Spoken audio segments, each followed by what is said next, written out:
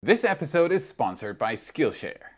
SpaceX doing the first ever full cryo test of a Super Heavy Starship booster. Starship components possibly heading to Kennedy Space Center.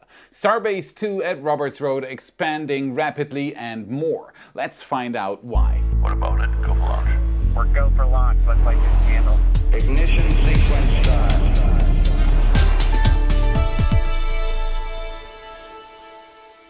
My name is Felix and I am your host for today's episode of What About It? And today we'll look at new footage of Starbase 2, Rocket Lab getting ready to catch a booster out of mid-air, and Amazon giving out the biggest launch contract in spaceflight history. So let's dive right in.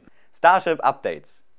SpaceX is working hard to get their mega rocket Starship ready for the upcoming orbital test flight. They are not only working in Boca Chica though. Today we'll do an update on both Starbase and their efforts at Kennedy Space Center. Mauricio from RGV Aerial Photography was up in the air again, and it's only one of two flyovers we'll discuss today. But more on that later. This is Starbase, Texas, of course, SpaceX's main test facility for Starship development. And Starbase is still waiting for an approval from the FAA. Before this approval is given, SpaceX simply isn't allowed to launch a Starship prototype to orbit. Even though the FAA is taking its time to hand out the approvals, SpaceX is working hard. There are plenty of things to do while they are waiting for the green light. Like testing the next generation of Super Heavy booster hardware, for example. As said on a few other episodes already, Booster 7 has quite a few changes on the outside and inside. Completely new COPV placement with chines along the sides of the booster to create extra lift and downrange capability. An engine section that's ready for Raptor 2. A new engine layout with 33 engines attached to the aft dome. A new header tank design to give the booster landing burn capabilities. And SpaceX seems to be very confident in the new design. What you're looking at here, of course, is YCAM Operator Chief's epic footage of the recent cryogenic tests SpaceX performed with Booster 7. We've seen plenty of cryogenic tests before, so what's so special about this one, you might ask? This. On the left you see the last ever cryogenic test SpaceX performed with Booster 4. On the right we have the footage from April 4th and Booster 7. And you can easily see the difference. This time SpaceX went all in. Booster 7 got fully filled up with liquid nitrogen. All the way to the top. This is new. In fact, SpaceX has never before filled a Super Heavy booster prototype all the way to the top. We're talking roughly 3,400 tons of liquid nitrogen here. And we're likely talking flight pressure too. What this means is simple. At least the tanks of the current booster design are ready for an orbital flight. This is a huge milestone for SpaceX and the entire Starship program, and it shows that SpaceX is close to the orbital launch now. The delayed orbital launch does not pose a problem for SpaceX yet. There are a lot of things to do while waiting for the approval. This, for example, is the quick disconnect arm located on the Mechazilla launch support tower. And as you can see, it is losing parts. The whole quick disconnect plate, including the fuel lines, were removed on April 5th. The whole mechanism is now sitting at the production site waiting for modifications. The reason is simple. Ship 24, which is currently being assembled in the mid-bay at the Starbase production site, has its quick disconnect plate one ring higher than Ship 20. The reasons can only be speculated on, but it could simply be that the new ships have so many components inside the engine section that SpaceX needed to free up some space. Moving the quick disconnect one ring further up also means that all the connections on the inside move up. This would give SpaceX more room to work with. There's one more pretty interesting development I'd like to show you. This baby here. It's a booster header tank of the new Super Heavy design, and these are the first pictures we get of the entire thing. The left side is where it attaches to the aft dome and the fuel manifold, and you can see all the outlets going towards the SpaceX Raptor engines. It's an incredibly interesting item. It shows SpaceX's improvements in production quality, and it shows that all the boosters we saw before Booster 7 simply weren't anywhere near being a complete design. It does look like it's been manufactured at Starbase. Now here's where it really gets interesting. This is what happened with the header tank just moments after it was sighted.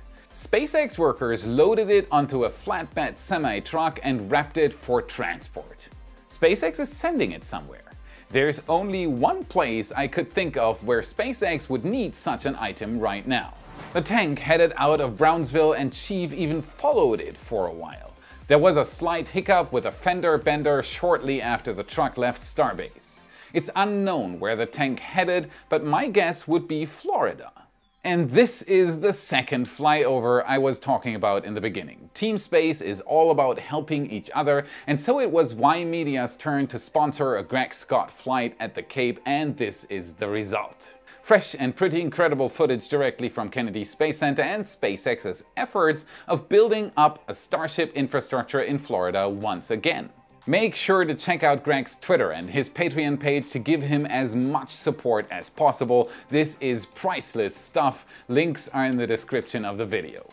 Roberts Road at Kennedy Space Center. This is where the booster header tank from earlier might be headed, and this is where SpaceX is working on a second Mechazilla and all the infrastructure needed to start building Starships and launching them.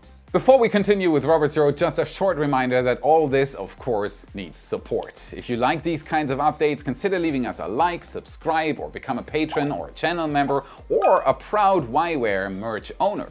All this will help us immensely in return to provide you with even higher quality updates. Thank you so much. This is the site up close, and it is growing rapidly.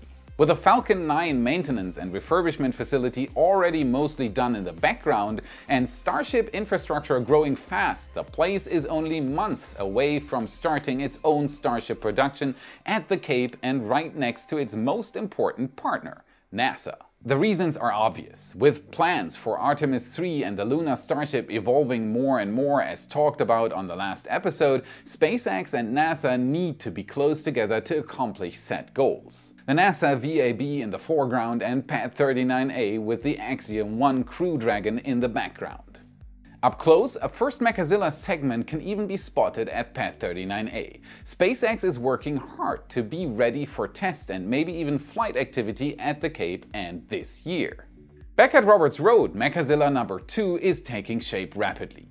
2 more segments are done and a third is actively being worked on. Visually, these segments look identical to what we can see on the Starbase Mechazilla. I wouldn't be surprised though if this one is taller due to the proposed fuel depot Starship being longer than a standard Starship.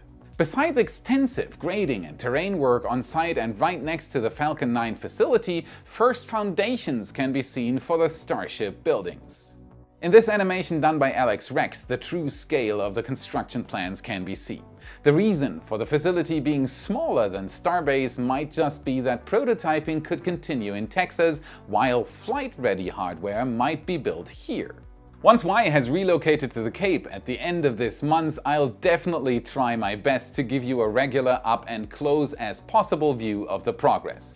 Keep in mind though that we do not want to annoy SpaceX, but instead talk about their progress, so we'll be polite.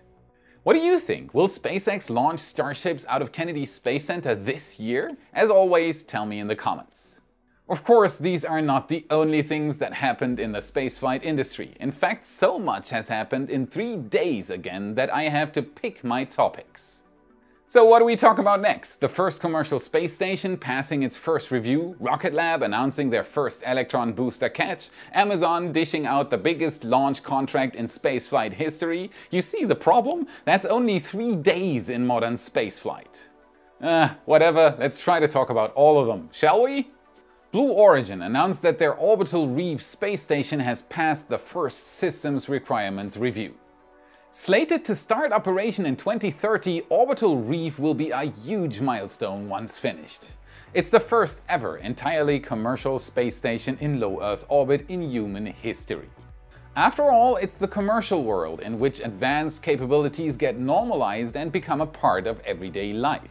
Think of Orbital Reef as a village in space. Many different organizations work together to accomplish the goal, just like on the International Space Station, with the exception that this time there's no government involved in building or operating it. Big windows that dwarf the ISS cupola will make views of Earth possible like nothing else before. docking capability for Sierra Nevada's Dream Chaser and other crew vehicles. It's basically a dream come true for anyone interested in commercial spaceflight. This first systems requirements review is a first milestone baselining requirements for the program. Basically now Sierra Space, Blue Origin, Boeing Space, Redwire Space, Genesis, ESI and ASU know what they need to build, slowly taking the project into the actual construction phase. Next up we have Rocket Lab taking their Electron rocket to the next level. First of all, Electron launched again, without mission a beat. I love their launch titles. Successfully launched on April 2nd, it might be the last Electron launch of the expendable era. As so often with Rocket Lab, the launch went perfectly. The people at Black Sky must be very happy. Perfect payload deployment after using the Electron kick stage. Well done, Team Rocket Lab. But here comes the really important part of today's Rocket Lab news. Remember this? Of course, I covered it on my channel, but there's a good chance that you haven't seen this on Y. Back then, the channel had around 10,000 subscribers. 2019 was the year when Rocket Lab announced that Electron would go reusable in the future. Almost 3 years forward and several tests in preparation, including Electron booster splashdowns in 2020, Rocket Lab is finally ready to announce the big milestone.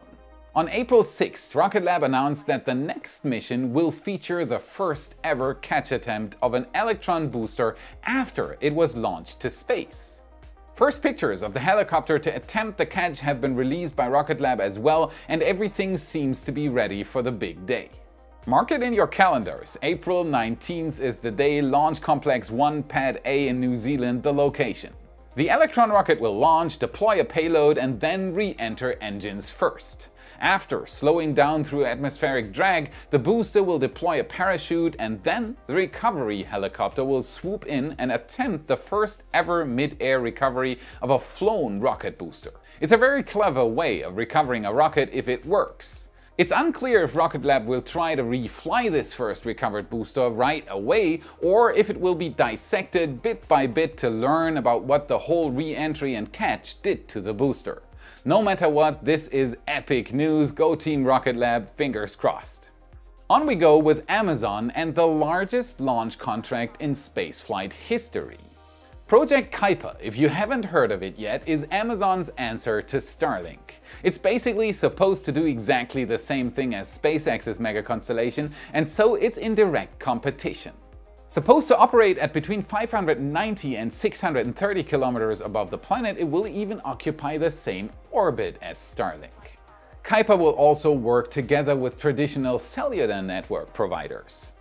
Even towers will be able to link with Kuiper and establish a cell phone network on the ground through a direct satellite link. Now, Amazon has announced the biggest launch contract in spaceflight history.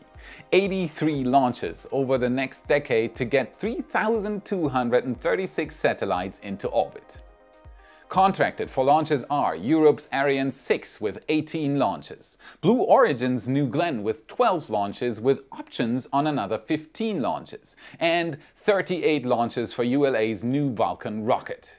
Just in comparison, ULA, for example, did a total of 5 launches in 2021 and 6 in 2020.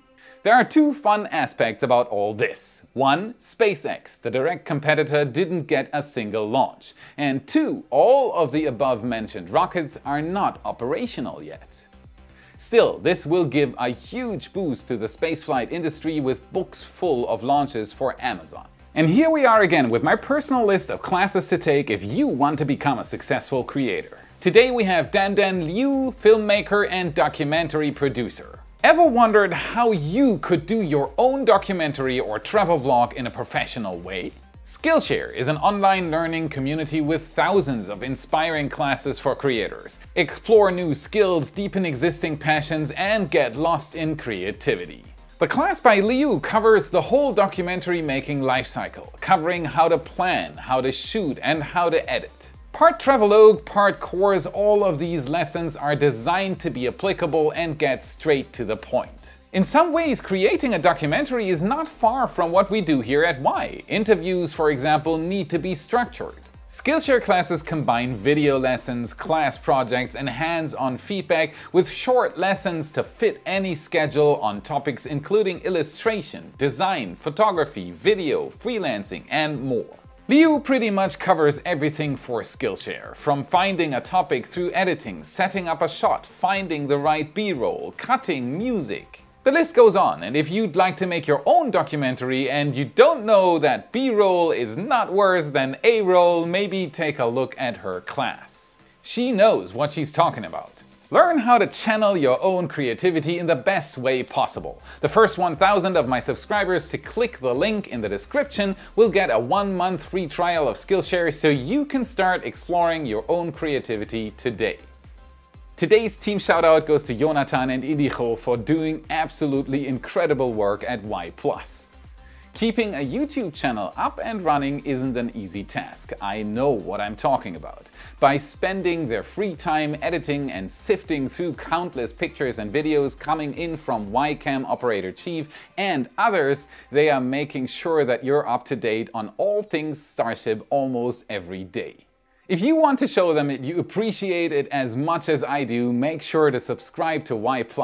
It gives them more reach and shows the YouTube algorithm that you want more. Thank you so much for all the help, guys. You rock so much. I know you'd like to love to hear whether or not it I want the components to fly. Channel member or proud Yware merch owner. Or a proud Yware Let's do that again. Yware merch owner. That is hard to say. Or a proud